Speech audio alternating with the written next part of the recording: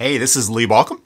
Got another question, and I'm going to boil it down, right? This person wrote me, and by the way, if you'd like to submit a question, you can send it to youtube@savethemarriage.com. That's youtube@savethemarriage.com. Simple email. And so the question here is, we have communication problems. Can you teach me to communicate better? I think that will fix the marriage. Let me just put that over here and tell you that communication myth has outlived itself in our culture because it misses the point. And let me tell you what that communication myth is. It is that marriages get into trouble because couples can't communicate. I think this is one of the myths that has driven lots of couples therapy. So lots of couples therapy has theories of why things happen, but when it gets right down to it, most of the time what therapists are doing is saying, let's work on your communication. I'll teach you I statements and empathy statements and things like that. And let me just tell you my experience with that. It doesn't help much. In fact, when I have people and they've come into my office fully knowing that I don't believe that myth, and they'll say, help us communicate better. Are there skills of communication? Absolutely there are. Just like there's skills for everything, absolutely there are skills for better communication. But that's not the problem. I'll tell you kind of what I mean here. So I had a couple, this is a while back, and they were sitting in my office on my couch. Yeah, I know, right? Therapist office, coach's office, stereotypical couch sitting there. But these two could not have been more further apart on my couch. I mean, they were like, oof, and oof, hugging those sides of the couch, just glued to the sides of the couch. And that was their thing. Teach us to communicate better. I'm looking at them going, you could not be more disconnected in this process if you tried. But they were there and they were saying, you know, we heard somewhere that we don't communicate correctly and that's our problem. And so teach us to have better communication skills. And I said, okay, well, let's talk about this. So each of them talked for a while, probably been 20, 25 minutes. Now, what I noticed is as they talked about their situation, they went from here to kind of here and finally at least a little bit closer together. First clue of the fact that we were just hinting at some things was there. So as they talked, I said, you know, you've told me that you have communication issues, communication problems, and you want to have better communication skills. But this whole time you've been talking, I have understood every single word you've said. Every single word you've said. You've communicated yourselves very well. Communication is not your problem.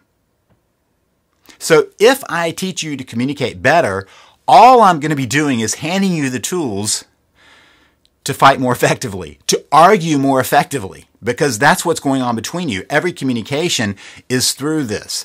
And so they're like, well, we've heard about the I statements. If you're not familiar with an I statement is instead of saying, you're a jerk, to say, I feel like you're a jerk. I'm making fun of it there. It's really to say, you know, you're a horrible person or whatever it is, to say, when you do this certain thing, it makes me feel hurt and that makes me react badly. Now, is there a place for an I statement? Yes. That is a skill of communication. Part of it is a skill of taking responsibility. This is how it's making me feel, right? The problem is when you give that tool to a couple that is disconnected, when they are using the I feels, they shortcut in their brain and hear you are. So I feel becomes you are anyway because they haven't solved the underlying issue. Communication is a skill you can learn. It will not fix a hurting marriage. So what is the problem? Disconnection. If you saw my prior video about the pause button marriage and how disconnection is at the root of it, that's why it's not about communication. Now, let me be clear. Couples who are disconnected do not communicate well together. But when you fix the connection, communication often gets to a better place almost instantly. And if not, then the tools of communication will help you build that connection more deeply. But you got to get back to the connection. Otherwise, the communication is only to tell someone how bad they are.